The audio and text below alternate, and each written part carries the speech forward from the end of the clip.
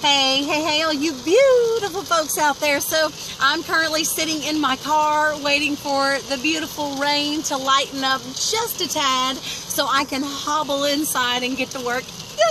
Day one. So I just wanted to give you a very quick and to the point thought process for you to let roll around in your pretty little mind. So I get asked a lot about what salvation means to me if I don't believe that it's an eternal transaction. So what does salvation mean?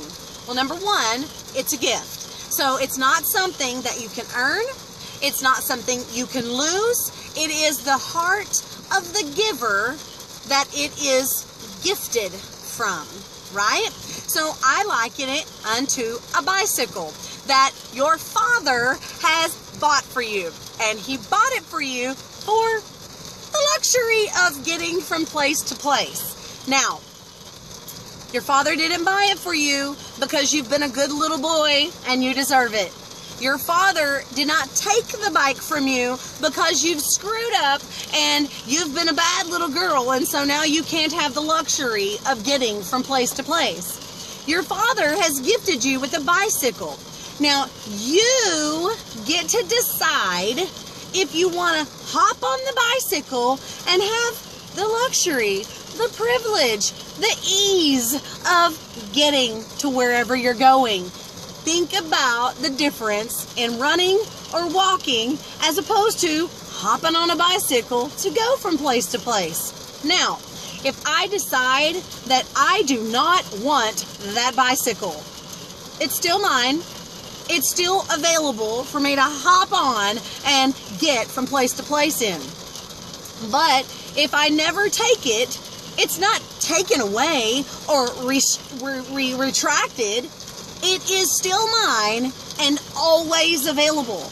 I just miss out on the benefit of some of the extra things I could experience hopping on the ease of the transportation. Now, does that mean that God removes his level of blessing or his level of protection if I choose not to accept his gift? No. It just means that sometimes my journey might be completely the long way around and the most exhausting one because the easier, bliss-filled path that I could have been going on the bike that's mine, I just didn't want.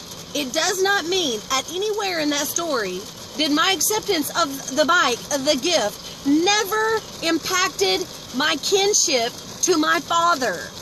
And my father, imagine his thought process. Sorry I'm talking so loud, but I want to make sure you can hear me. Imagine his thought process if I choose not to get on the bike.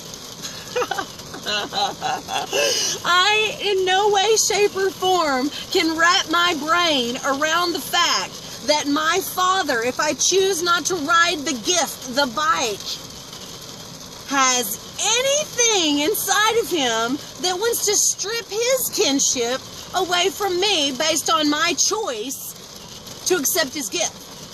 The gift is not about me. The gift is about him. I am simply the recipient of it, and it's not even my fault, nor did I do anything to deserve it, nor can I lose it.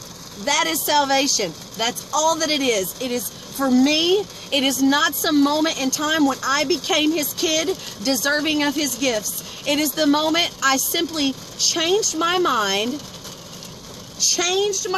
That's all that it is changing my thoughts from no one cares about me, I'm a single entity sitting on this mud ball called earth, and when I die I'm just going to wither away into nothingness, and there is nothing absolutely here for me greater than this skin and bones that can help me travel from place to place. It's a simple changing of the mind that says, aha, this way makes so much sense. And what have I got to lose? Jump on that bike, get there faster, less work, less obstacles, more clarity, more mental awareness.